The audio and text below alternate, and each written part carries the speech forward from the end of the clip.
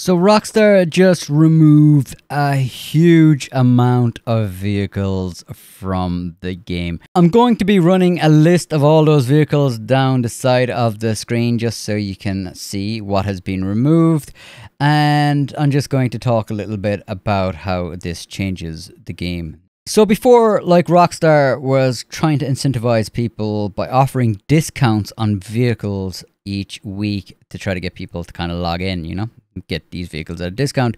So what this essentially does is now create what's called artificial scarcity by removing content from the game to kind of encourage people to log in each week to find and see if that content is there. So if you don't buy it this week, you might never get it again. So they're going to be scattering these vehicles across a few different areas randomly, I would imagine, each week in Los Santos.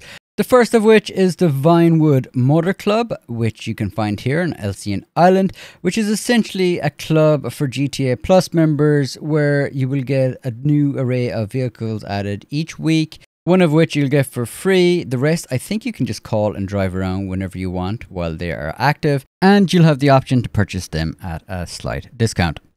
And there's also going to be a mixture, I think, of ones that have been removed from the game as well as ones that are still available in the game.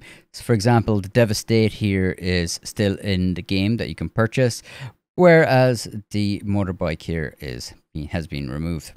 So again, this is really just to encourage people to come back. So instead of giving the discounts, it's going to be FOMO, so fear of missing out. So, you know, you'll have to log in and check out all the spaces to see what is available each week. So the Los Santos Underground Meet is obviously going to be a place where you'll find 3 of the cars coming back, as well as the one that you can lock. Over at the casino, you'll be able to unlock the prize ride. You'll also be able to go to Simeon to get a few of the cars that will be brought back. And you will also be able to get 2 at Luxury Autos. Personally, I'm not a huge fan of removing content that was already in the game. They said it was to make it more streamlined, but the truth is they could have easily have just, made the UI on that website a lot better. It is a cumbersome website to use in the game.